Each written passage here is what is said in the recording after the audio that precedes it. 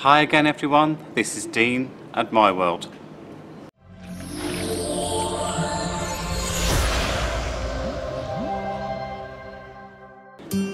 Today I'm going to explain why we set up this channel and what you can expect to find here.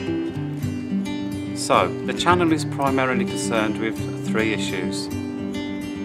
First, the overall aim of the site has been explained in the introductory video. In a nutshell, we're here to help the little guy in the tourist industry get a small slice of the pie that currently is dominated by the much wealthier tourist companies. Our touristic efforts will begin with Uganda for reasons that will become clear shortly. That's an overarching goal.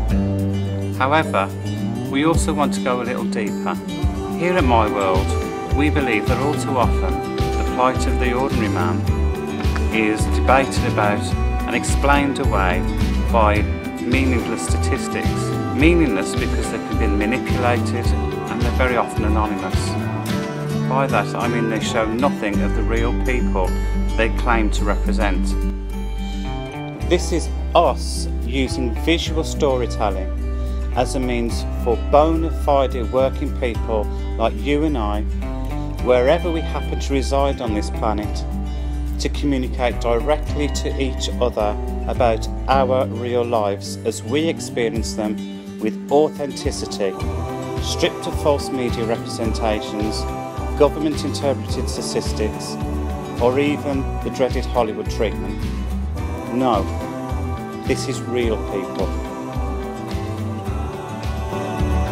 So basically what My World is doing by giving people the opportunity to produce their own videos and give their own stories is we're giving them the chance to redress those caricatures and those assumptions that are made about them based on anonymous statistics that they feel are meaningless to them and their lives. And so that leads me to aim number 3, setting an example through positive action, or to coin a phrase, putting your money where your mouth is. So, I intend to keep a warts and all video diary of my attempt to lose weight and train for a gorilla trek in the mountains of Uganda. The point of this undertaking is to raise funds for another group of people whose voice is rarely heard. I was introduced to the heartbreaking situation in which children and babies with the condition sickle cell anemia in Uganda find themselves. You see, for me, the plight of these children is synonymous with the concept of the ordinary man having very little voice, because in a country where HIV and AIDS have received particular attention, and quite rightly so, nonetheless, other conditions have necessarily received less support and attention. So I want to make a contribution in my small way to address this.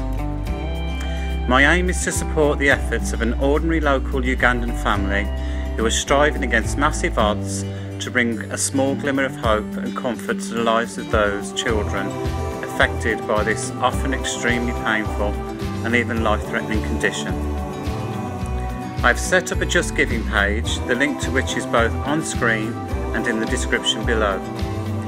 If you feel you would like to contribute in any way, I'd be delighted, and I'm sure the kids with sickle cell anemia in Uganda would be overjoyed. But either way, please enjoy the diary and show me some love by liking, commenting and subscribing to our channel. Something tells me I'm gonna need it.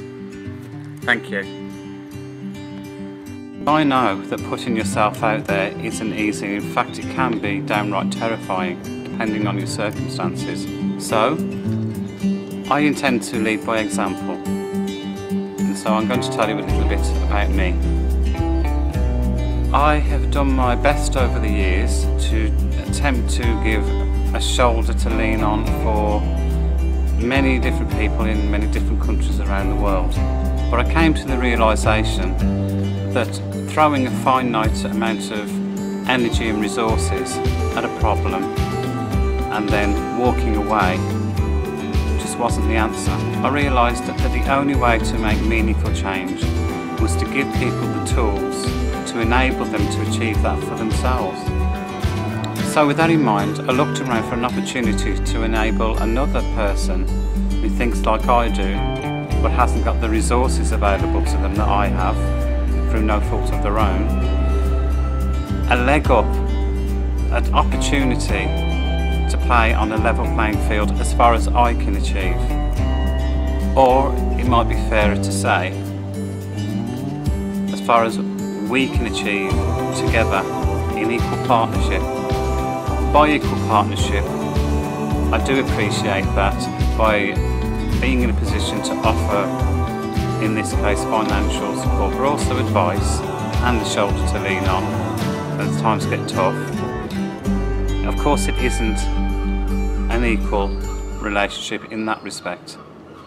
But what I mean is giving someone the dignity and the respect that they have the local knowledge, they have the skill, they have the drive, and they have, as the word that I keep coming back to, the dignity to carry themselves and achieve these things. That was when I came into contact with an amazing young man in Kampala, Uganda, by the name of Sagawa Regan. I am supporting Sagawa financially with his college fees and his living expenses at the moment, but that's because I strongly believe that everybody has the right to a good education. And I also believe that by supporting someone to have a basic right to a good education, I'm giving him that leg up to put him on a level playing field with me. And that's what I mean by a level playing field. I realise that through no fault of his own, he is not currently playing on a level playing field with me. And therefore I feel justified in supporting him to reach that point. But I can tell you that in every way, Sagawa is very much my equal and beyond. That was because of his experience. He's had to work hard, he's had to support his family, and he's had to deal with things that I would never have to deal with. And in that sense he surpasses me. But importantly, we're equals in our approach to the world in many respects and the way that we feel things should be moving forward. We have a shared vision, and the way that we have chosen to express that vision is through my world. And if any of our viewers out there would like to try their hand at making their own videos, my mother has done one. You'll be able to see that on the site shortly. It's great fun, and we'd be fascinated to see what you want to tell us about yourself. So go ahead, make a video, get in touch with us. We'll look forward to seeing you. Thank you.